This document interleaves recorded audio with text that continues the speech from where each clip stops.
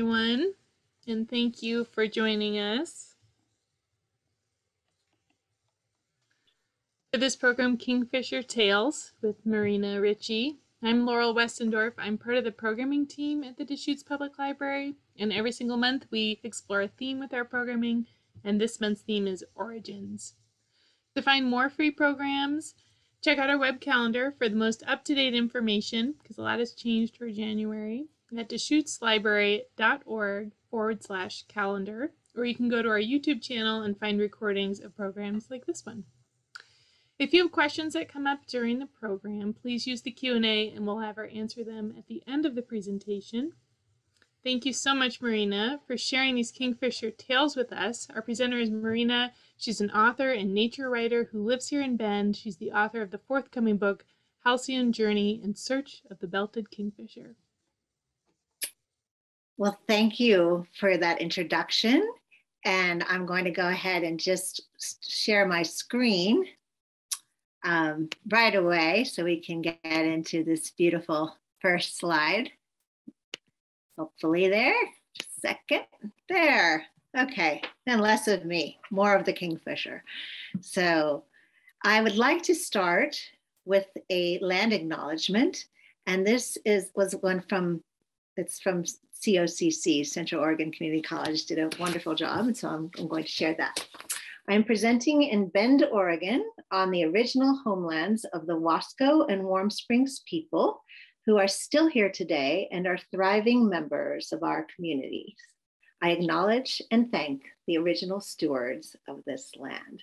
So thank you for coming to Kingfisher Stories, and thank you, Laurel, for the introduction. I wanted to add a little bit more about my adult trajectory that was started in Oregon, going to University of Oregon and Oregon Institute of Marine Biology and majoring in biology. And I ended up, though, over in Eastern Oregon for a few years. And by sort of random chance, I was always a writer. I became a reporter for the Blue Mountain Eagle for a few years. And then I decided I really wanted to learn more. And I got my master's in journalism over at University of Montana in Missoula. And I lived in Montana for many years. And my journalism career spanned all kinds of different things, including a couple children's books and running the Sage Grouse Initiative and all kinds of things, including interpretive signs, which I do today still, and you can see some of those on the Oregon coast.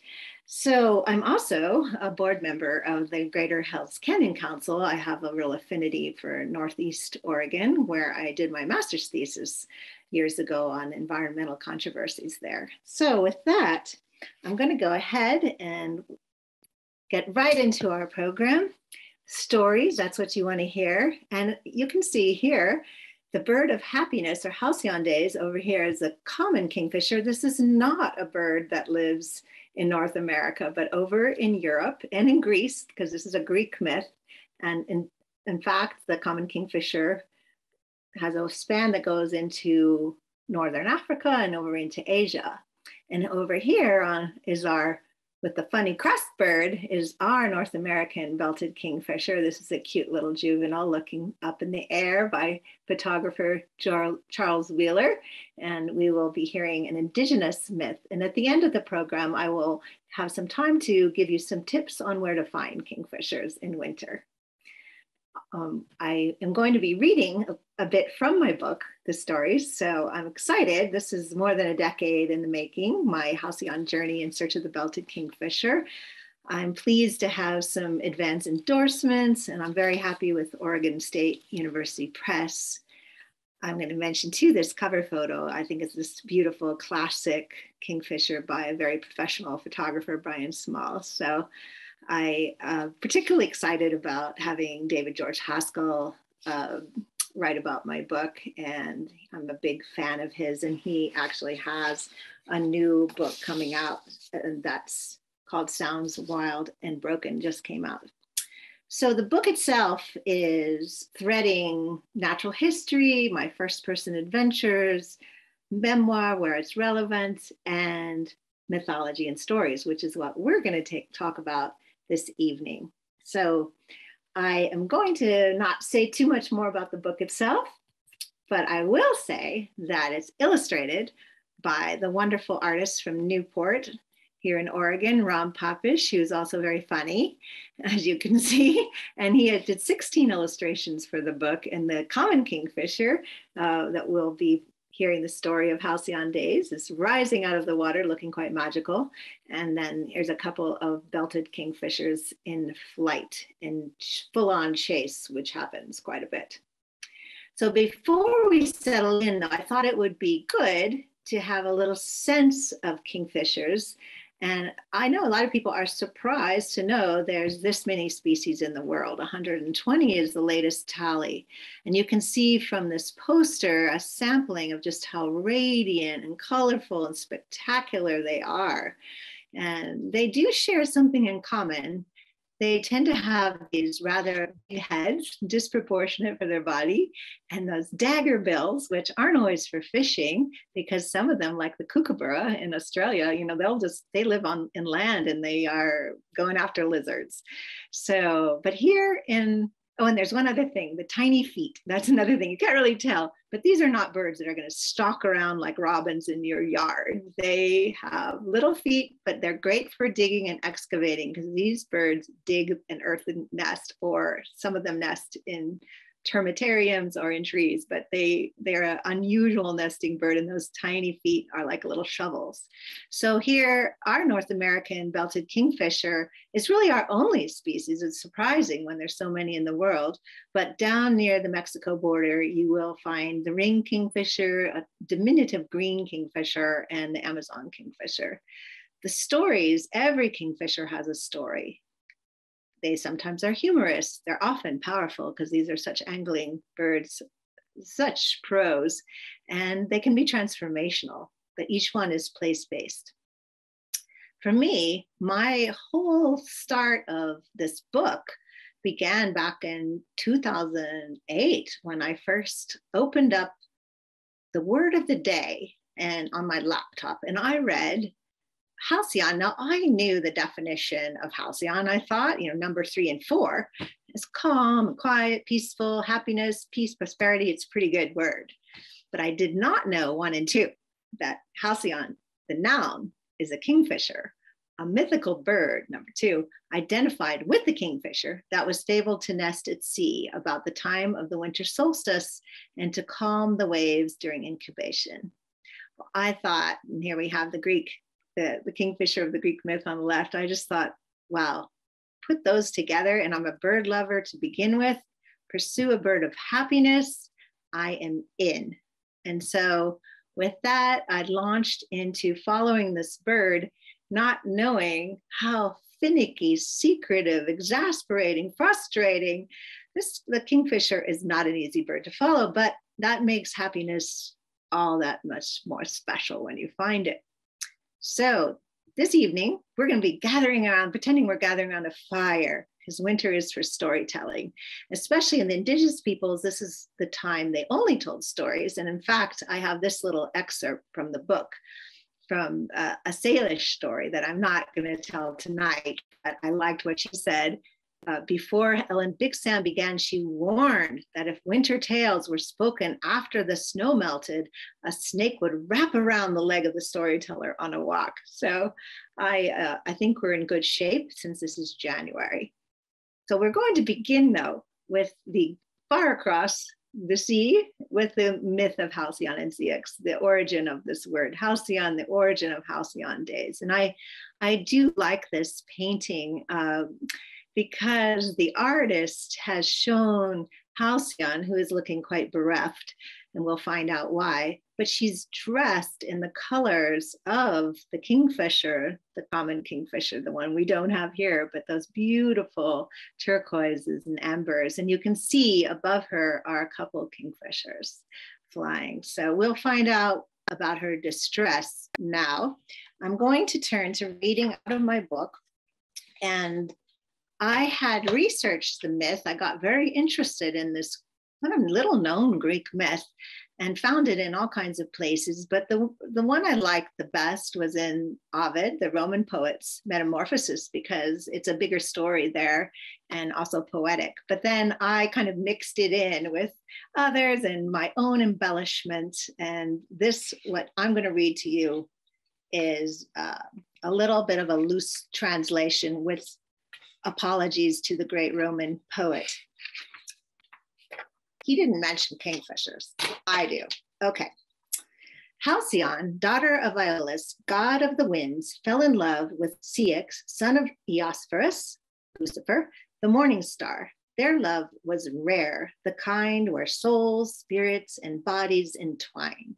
They married and lived in harmony in the way that Ceyx reigned the kingdom of Trachis. But all was not well. Ceyx had a brother named Deucalion, who was as warlike as Ceyx was peaceful, except when it came to his daughter Chione, whom he adored. For Deucalion, life dealt a crueler fate, in sharp contrast to Ceyx's joy. Chione's ravishing beauty attracted two suitors in the form of Apollo and Mercury. After she bore twins, one from each god, Chione boasted that her stature rose higher than Artemis, goddess of the hunt and sister of Apollo. Infuriated by this act of hubris, Artemis killed Chione. The bereft Deucalion threw himself from the cliff of Parnassus. As he fell, Apollo intervened. Deucalion's arms became wings, his nose a hooked bill, his toes curled into talons. Once fierce as a human, he flew as the predatory hawk. When Ceyx learned all that had happened to Chione and his brother Deucalion, he grieved and grew fearful. The tragic loss of Chione, combined with his brother's fate, could well portend trouble for the tranquil kingdom. Ceyx approached Halcyon, telling her he must consult the oracle of Apollo at Delphi and go by sea, since the overland path was then impassable. Halcyon warned him of the dangers of turbulent winds, which she knew well from her father, Aeolus. Ceyx held her close and told her he would be careful, but that was not enough for her. Please take me with you, she begged. I cannot. I must go with my crew while you remain safe on shore. No, together we will face the danger of the storm. Ceyx listened, and his love burned strong. He promised to be home before 2 full moons had passed. They kissed, and their bodies melted into one another as the waves broke on the sea. Halcyon watched the ship set sail. Her tears flowed as her vigil began, walking the shore day upon day. Her waist-long auburn ringlets blew in the salty wind.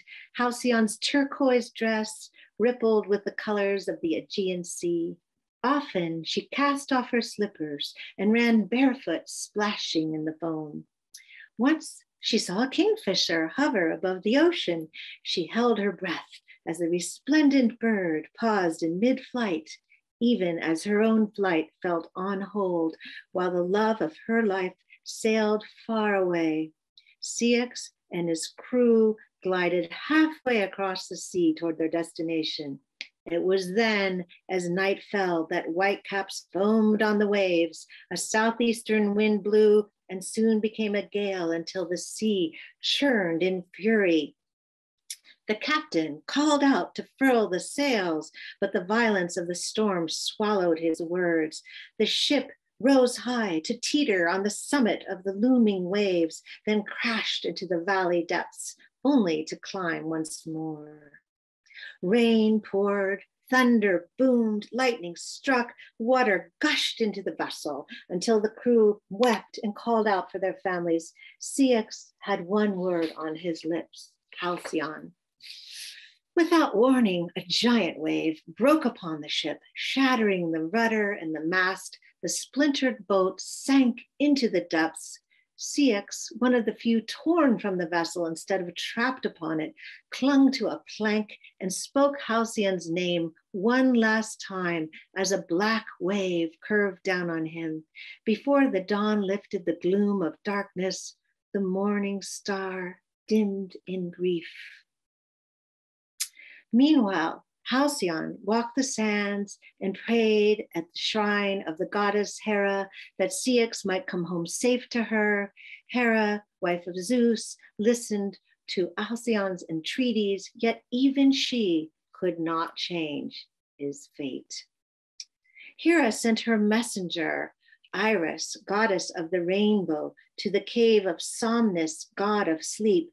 The glimmering Iris woke Somnus to ask if he would command Morpheus to take the shape of Ceyx and appear in a dream to Halcyon. Somnus lived with his 3 shape-shifting sons.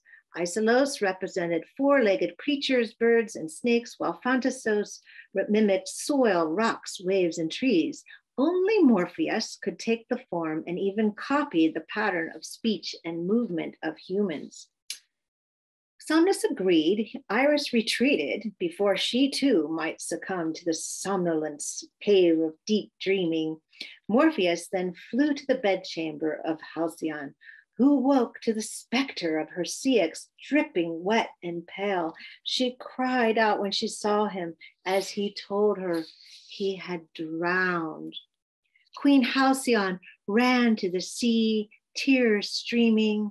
Hera and Zeus, in their pity, made sure the body of Ceyx would wash up on shore, where Halcyon could at least enfold her king one last time. When she saw the body of Ceyx rolling on the incoming waves, she climbed up a rock jetty and leaped to join him in death. As Halcyon fell, Hera and Zeus changed her into a kingfisher. Her leap became flight, and she cloaked Ceyx in her soft wings, touching his face with her horny beak in the only way she could kiss him. It was then that the gods transformed Ceyx into a kingfisher as well. The 2 birds flew away, feeling the newfound freedom and a love no longer bound by gravity. Each year they nest upon the sea over the winter solstice, when Aeolus, father of Halcyon, lulls the waves for 7 days before and 7 days after the solstice, the time when the kingfishers brood their young upon the waters. And that's the myth. But they're in reality. Myths are myths. There's some truth and there's some fiction. And indeed, this is where common kingfishers nest. This is a cutaway. This would be deep inside a tunnel in a burrow with these cute little eggs. And but it could well be that the ancient Greeks did not know where kingfishers nested. It's, a lot of people don't. They're like, why aren't they in a tree with a stick nest? And so needed a story to explain the origin of kingfisher nesting. And they also had noticed a real true phenomena, which was these winds tended to calm at a certain time at solstice. So this became an explanation for that. And indeed, Pliny the Elder, a Roman author back in AD 23 to 79, also a naturalist and philosopher, he explored a lot of natural history in his encyclopedia, Naturalis Historia, and he actually talked about both these winds and the fact that the kingfisher nesting on the sea. He even figured out where they might have nested. He described their nests as a ball slightly projecting with a very narrow mouth resembling a very large sponge. And indeed, there is some kind of coral sponge that floats out there. It is not the kingfisher nest, however, but it's part of the story. And since then, thanks to this beautiful romantic Greek myth of transformation, we have a lot of halcyon references in literature, including Walt Whitman, Leaves of Grass, then for the teeming, quietest, happiest days of all, the brooding and blissful halcyon days. And then some, like John Keats and Endymion, mentions the kingfisher. O magic sleep, O comfortable bird, that broodest o'er the troubled sea of the mind. Of course, Shakespeare talks about halcyon too, expect St. Martin's summer, halcyon days, since I have entered into these wars, from Henry VI. But surprisingly to me, I was really shocked when I found out that the original lyrics to America the Beautiful were, "Oh, beautiful for halcyon skies." Who would have thought that? So with that, I'd like you to think, as I transition to our next story about the belted kingfisher, what kind of memories bring halcyon to mind? Where do you find tranquility? And for me, I often find it, of course, by wild waters and the presence of kingfishers, also in wild ancient forests. So let's turn now to our bird of North America, an indigenous story. I will say there's a true connection in the Latin name for the belted kingfisher, Megasearle halcyon. And Megasearle means big blue, that's the genus. And all the megasearles have these crests, and they're also crazily far apart from each other. That's in my book too, you'll have to find out. But the species name, halcyon, is a Greek name, a Greek spelling for halcyon. So indeed, they are connected.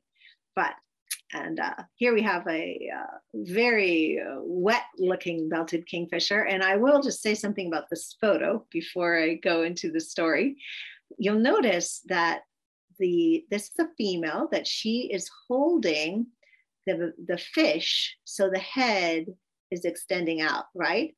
And now if she was going to eat that fish, she'd flip it around the other way, because you only want to swallow it head first, because the spines on the fish would then lay down smooth and they wouldn't catch in her throat.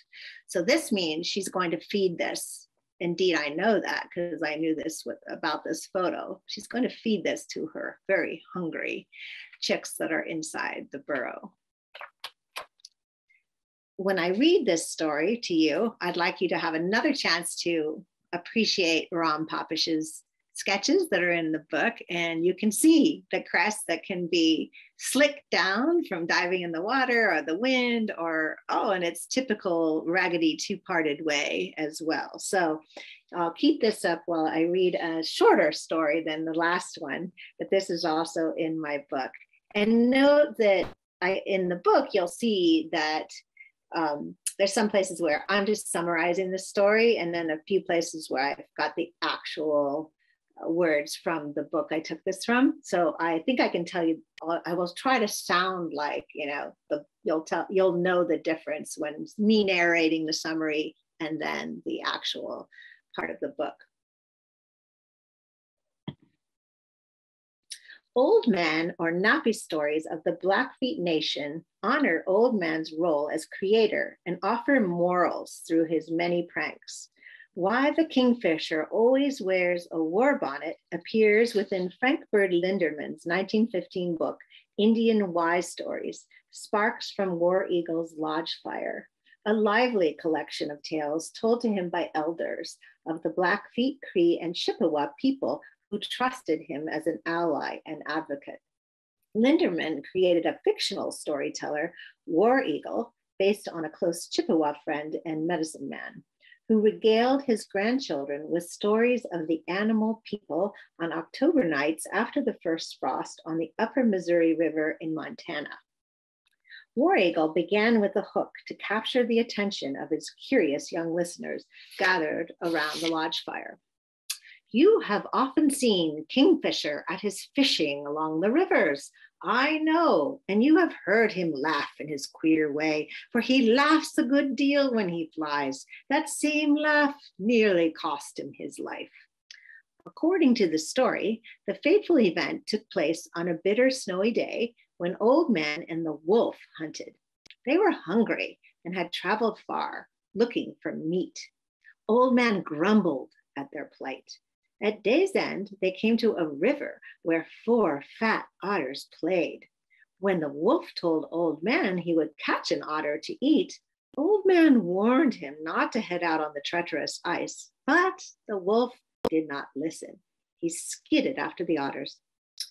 Nearer and nearer ran the wolf. In fact, he was just about to seize an otter when, splash, into an air hole all the otters went. Ho! The wolf was going so fast he couldn't stop, and swow! Into the air hole he went like a badger after mice, and the current carried him under the ice. The Old Man cried and wailed as he ran down the riverbank, hoping Wolf would emerge where the waters flowed out from the ice. Instead, he found Kingfisher balanced on a birch limb, laughing at him. That made Old Man angry. He threw his war club. Kingfisher ducked, and the club raised his head feathers so they stood up straight. War Eagle ended with Old Man saying, I'll teach you to laugh at me when I'm sad. Your feathers are standing up on the top of your head now, and they will stay that way too. As long as you live, you must wear a headdress to pay for your laughing, and all your children must do the same. So that is the origin of the Kingfisher's crest. And from that humorous story, I'd like to share an even shorter one that's truly an origin story of people. And I wanted to also say that this particular story had a lot of meaning for me as I look to the Kingfisher as a helper and a way to cross obstacles in my life, either searching for the Kingfisher in my personal life. So with that, also from the book, without the help of the Kingfisher, the Arikara people of the Great Plains would not have found a better world. To journey westward from a hiding place underground after the Creator sent floodwaters to eliminate giants, 3 birds helped them overcome obstacles to reach a better place: a kingfisher, an owl, and a loon. Coming to a chasm, Kingfisher reshaped the earth and laid down an enormous beak that served as a bridge. With a great flapping of wings, Owl cleared a thorny forest, and fast-flying Loon parted a lake. The people could choose whether to continue or turn into the bird that helped them. A kingfisher? I'd be tempted. So that's that story. And closer to home, I just wanted to add a little something from my friend David Liberty, who lives by the Columbia River and Hood River. And he wrote to me about why the kingfisher is special to the Umatilla people. The kingfisher was sure to impress a tribe of fishermen. It was that skill or power to catch fish that the locals wanted. A good fisherman was highly regarded. If one could capture the power of a kingfisher, it would increase your chance for success. The spirit of the bird from which you got the feathers is honored in hopes of gaining its assistance. I like that.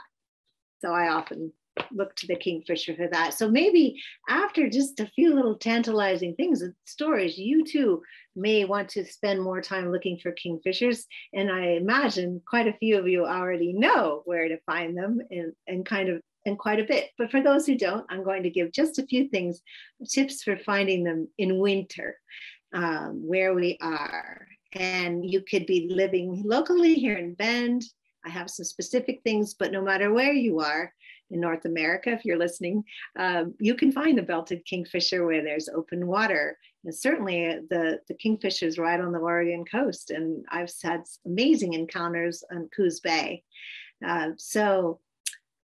And the thing about winter is the birds are not as tied to a territory for a nest and raising young. And instead they can range around a bit and move away from ice or find better fishing. But what you won't find them doing is flocking together. They just don't. They really don't, except with their mates and their fledglings. And even then they don't spend that long before the fledglings are off on their own. So they're solitaries, they're secretive, but you look for them. They've got to have a perch, so they can have a good view to fish near the water.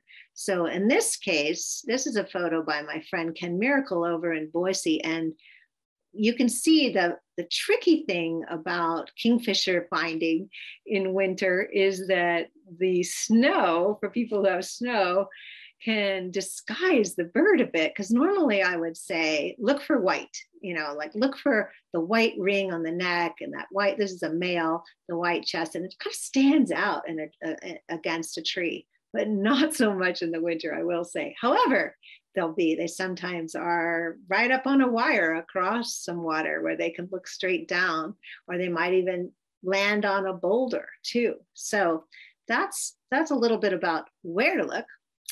I had to put this in. This has been going around social media, and it's a bigger poster than this, a non-birder's guide to backyard birds. They are indeed J-sized, I would say, but notice the tail is a lot shorter than a real blue jay. But right in here, I just thought this was pretty hilarious. Blue jay, female blue jay, another blue jay. So, because I do refer to them as J-sized, but the clever person who did this also riffed on this thing of their having a reversal of their colors from what you would expect for the gender, because indeed that female blue jay is a male belted kingfisher, and that's the female belted kingfisher, because they have this strange reversal where she wears the belt, which I kind of like, and something I pursued a lot in the book to find out why. So they're also not a backyard bird, really. And they're loner, they're territorial, they're noisy, and they are awesome anglers. So the first thing, and you've heard about in the story about the laugh of the kingfisher, this is really what you're going to hear. And I'll play this. So that's a classic rattle of a kingfisher. They have variations. They can be even louder than that, or they can be softer than that, like a little conversation. But kingfishers tend to be a bit chatty. And it's a little like a squirrel, a little like a rattle, but I think it has sort of a birdie thing about it. And this is a classic photo too of their flight pattern, something else to look for. And they often rattling while they're flying. Low to the water is classic. And you can see these beautiful wings dipping down as if to scoop the air below. That's, again, Ken caught that just right. And something else I've noticed, and you might notice when you look for kingfishers, is when they're looking around and they're kind of casual, like in this one, he's already got a fish and sort of not going too fast. He puts his head up here and he's looking around. But I've also seen kingfishers just put their heads just in total line with their body and just turn into these rockets, and they can fly so fast. And it doesn't mean they're always low to the water. They can sometimes be overhead, going tree to tree, but listen for that sound.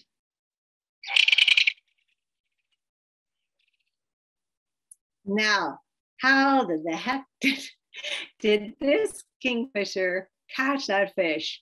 Well, we do know that that he is having a hard time holding on to. That's one big fish. That was really a big fish. And he's like, yes, can I do this? But the way he caught it in the first place is something that I do go into in more detail in my book. And there's a lot to it. They're just magnificent anglers. And they can hover, which is very unusual for a fishing bird this size. And keep their head completely still while looking down at the water below, and with incredible accuracy, see a fish just below the surface and pick out exactly the one they wanted.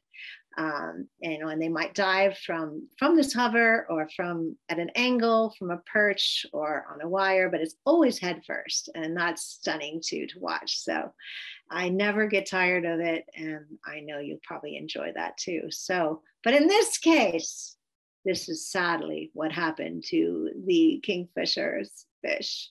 Dropped. I can almost seem like saying no, and wait till he tells his friends all about the size of that fish. So with that, I want to just talk a little bit about some specifics nearby for those who live here. And I'm sure you can talk among your friends if you're not here about where to find a kingfisher. Again, you don't find them in flocks, they really don't. So I happen to know at this moment, I regularly see one in Bend. Meadow Camp is an access where a lot of people go downriver with their dogs, and there's one male he's a juvenile. He's been hanging out, rattling a lot. And then downtown in Bend, there's several places. Farewell Bend, the Bill Healy Bridge, just downriver from that, there's a footbridge right around there. There's a lot of waterfowl right now, beautiful. And there's also a kingfisher, and that they kind of patrol about a half mile of river for fishing.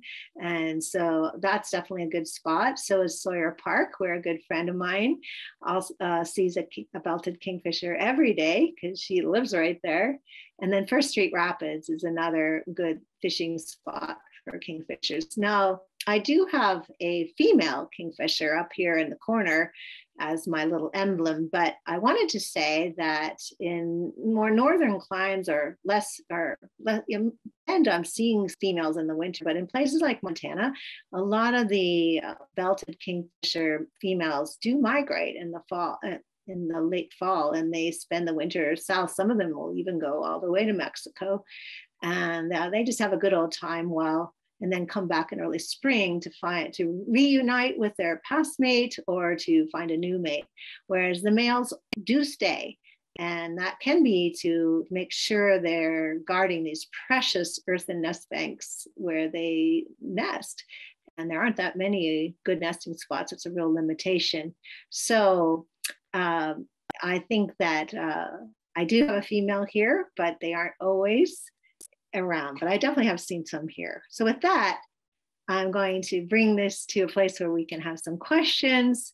I just wanted to say that I really believe that myths of transformation of people to birds and the stories that link us to animal people help us find our way. We're kin with the animal people. They bring joy to us and community. And I believe too that the more connected we are with the natural world, with all forms of life, the more we care and the more we will act on their behalf. So with that, you can see a little bit more from my book, and I'll just read the last part. To be alive is to immerse in our animal selves. With every headfirst plunge, the bird of transformation calls us to be bold.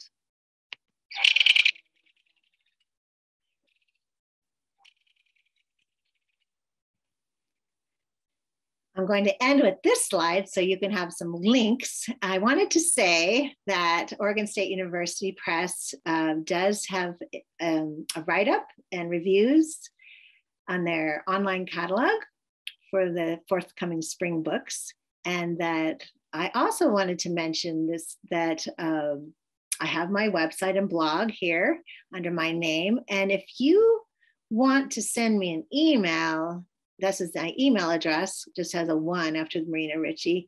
And I have for my friends, and I'm considering all of you friends because you attended, that I have a special flyer with a 20% discount for pre-orders and free shipping. So I'm happy to send that to you if you want to send me a note. So with that, Laurel, I'm ready for you to wind it up for us and bring up some questions. Thank you.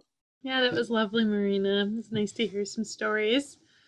So if you have questions for Marina about kingfishers or talking, it's quite a few people know Marina here. Thank you, Marina, for helping me to find my first kingfisher. Oh, good. Where did you find your kingfisher? Yeah, where was that? Maybe right near the library, not far. I see dippers all the time, but kingfishers I do not see. So they definitely are in similar places. So maybe I'm looking at the water and not looking up. I'll leave it just a couple more minutes here to see if anyone has questions. See a couple. Oh, there we go. The bird in the second to last slide is at the open beak. Yes. You mean is that an open beak? That is an open beak. And I think I have some access to these amazing photos from this photographer in Idaho, and he seems to have caught them in ways that show even their tongue, inside, which is unusual. But they do have this beak that they can open quite wide, and that's useful for snapping down on a fish underwater, grasping it hard, and it's a sharp bill. You wouldn't want to have your finger in between those mandibles. Let's see. Any theories about why the female has the colored belt? Yeah, well, that is something I spent a lot of time pursuing, and there are a number. I'll just mention a couple. One is it could just be a signal so that a male would, he's guarding his nesting territory, and he knows to welcome her in as his mate versus chasing her away, so it's like a badge, like, I'm a female, recognize me. That's one theory.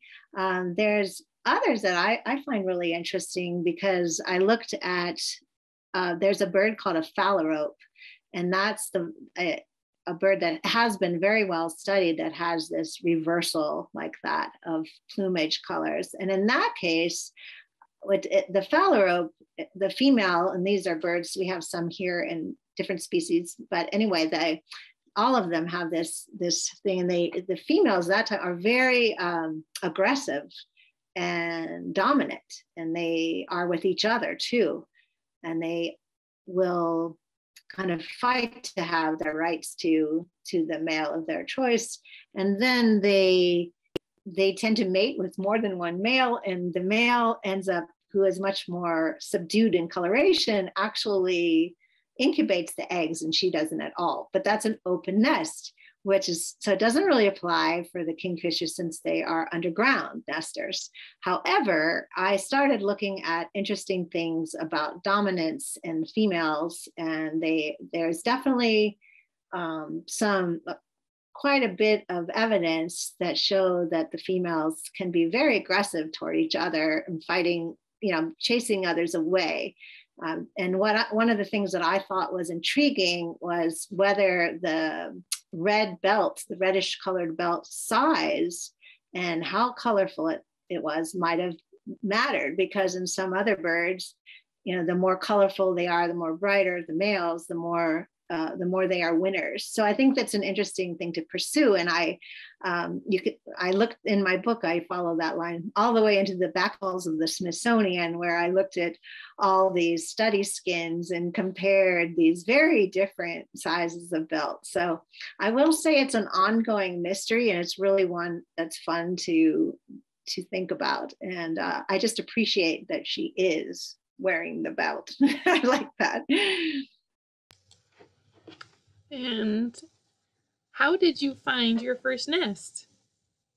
Oh my gosh, you have to read the book. It was not easy, believe me. It's just like a guessing game, and finding the right, earthen bank. And then once you get there, there's all these holes, because they're about the size of a tennis ball, squashed tennis ball. And they, over the years, they've made multiple ones. So it's like this guessing game, like which is the hole that they're going to use, or are they going to do a new one? And then they change their mind and they move. And so I found it on Rattlesnake Creek, and it was it's a big part of the story.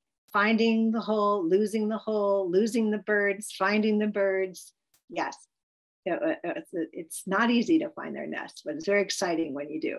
And then it's not easy to watch them, because they're very alert and skittish. And what do they do if their river freezes over? Good question. And in Canada and far north, that's exactly what happens. And all the birds move south. So the males in that case can't stay. They have to move until they find open water. That was a very good question. And one thing I meant to add too is the males, when they have a clever adaptation. A lot of birds have to adapt to cold in winter. Once they find the open water, they will actually go into holes in their tunnels, and then they can extend 4, 5, 6 feet back in underground, and they have this burrow, and of course it's thermoregulated. So they will sometimes go use those holes in the winter at night to find shelter and to have a nice comfy temperature compared to being out on a tree limb. So smart. Smart birds. Yeah. What is your next book project? Oh, thank you. I have more than one idea, I must say.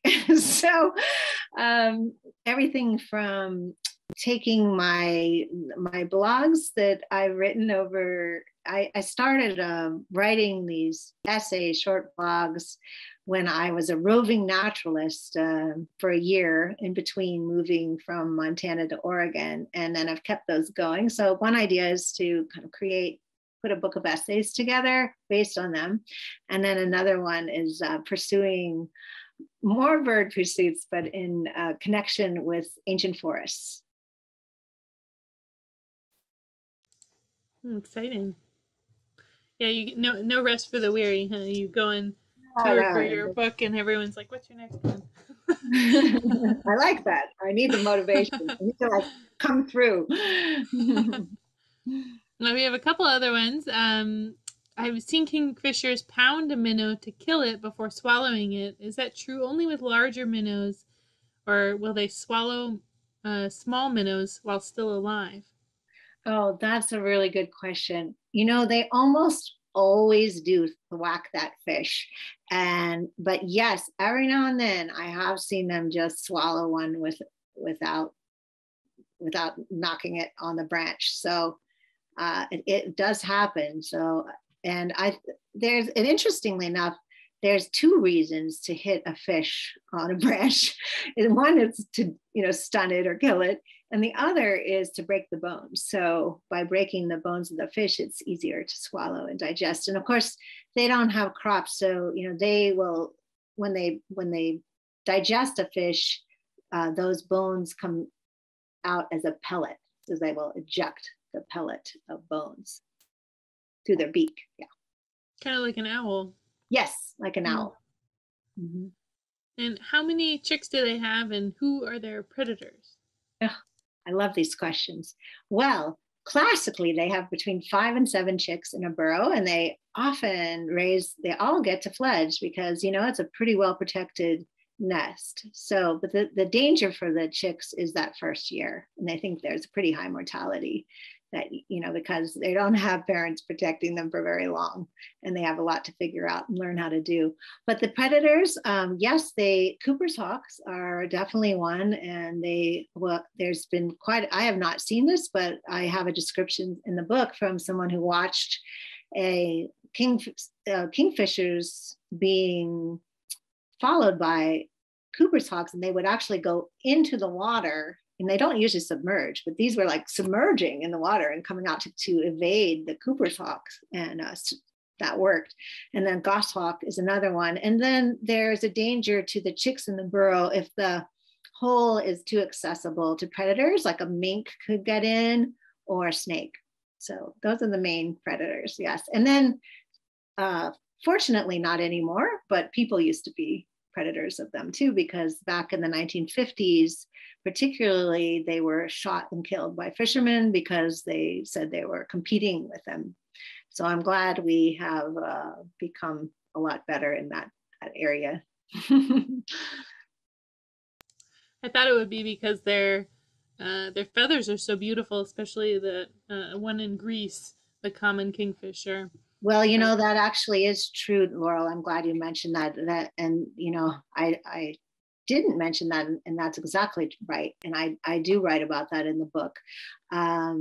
They not so much belted kingfishers now, but there is still a active feather trade, black market, and kingfishers are on that list. And some of them are even involved with this black market fly tying, where there's anyway, that you can read more about that in my book too. But yes. And in the past, of course, there was that time when there were crazy, the plume trade back in the 1900s was terrible. There were so many birds being killed for their plumes, especially egrets, and kingfishers were among them. Yeah. Yeah, the story of that is very interesting. The fisherman, the tie flying. If you haven't read about it or read your book because it's amazing. Library. Yeah. When the fledglings emerge from the nest cave, are they able to catch fish, or do you observe a training and parent feeding period? They are not very good at fishing. I have watched them try it, and they do really funny belly flops into the water and just like smack down, and then they'll like catch like a pine needle, or it's just hilarious. And there has been sort of a misnomer that's out there that the parents will teach them to fish by dropping things in the water. That's actually not true. There's no real science behind that. But so what I have witnessed, and what others have too, is that the parents will feed them fish the first week at least, and sometimes longer. while they're learning. And I think the young ones are just observing, the parents, and they see them, and then it's trial and error, and they just slowly get better at it, and they figure it out. Well, that's a sink or swim. Yeah, it is. The size of a kingfisher egg. What is the size of a kingfisher egg? Oh, it's about the size of a quail egg in white. Pretty small. Pretty small. Yeah. Yeah, and that's a fascinating thing I really got into too, is, just the whole process of hatching. And they do, hatch all at the same time, so it's synchronous hatching. So anyway, it's very, and they're born without any feathers at all. So they're very vulnerable in the nest back in their burrow there. Yeah. And the burrow is unlined, it's just, but they tend to be kind of tidy. Like once they're a little older, they will kick their uric acid, kick it into the back and cover it in dirt. And, the burrow is a pretty tidy place.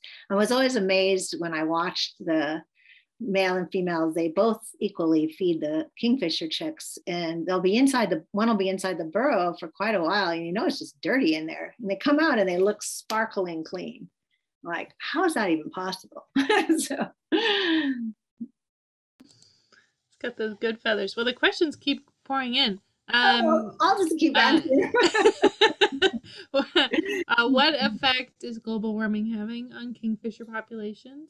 Well, kingfishers are fortunately so far not particularly affected by global warming, except like so many species, there's a lot fewer of them.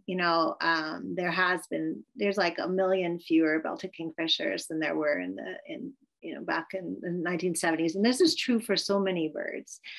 We just don't have the numbers. And I think global warming is affecting so many things. I do think kingfishers probably less so. I would say that, they are harbingers though, and because they're very connected to clean water and to good fishing.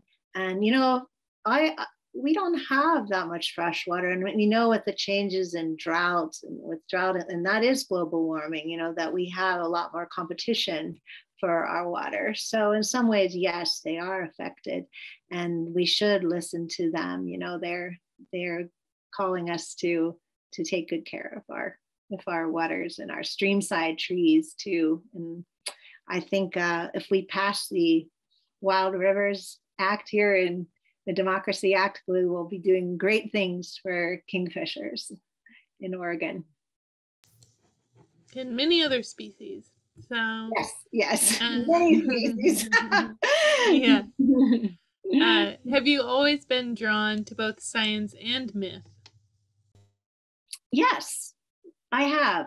As a kid, I loved reading mythology, and I couldn't get enough of it. Stories and fantasy, Ursula Le Guin, all those things. And then, yes, I grew up with a bird-loving father, and he's part of this book too, is sort of processing the loss of my father. And but I was always around nature and birds growing up. So, and then I think the two do go together really well. And I love stories where whenever somebody was turned into a bird, I was just like, oh, I want to do that. I want to be that. Well, it's very fitting. I think we could end on that note with the transformation of your thoughts into a book about a bird. Yeah, there you go. I hope everyone enjoys it, and order the book, and I will be excited when it comes out to be able to give some readings and go on some tour. Hope, fingers crossed, with COVID that will be possible.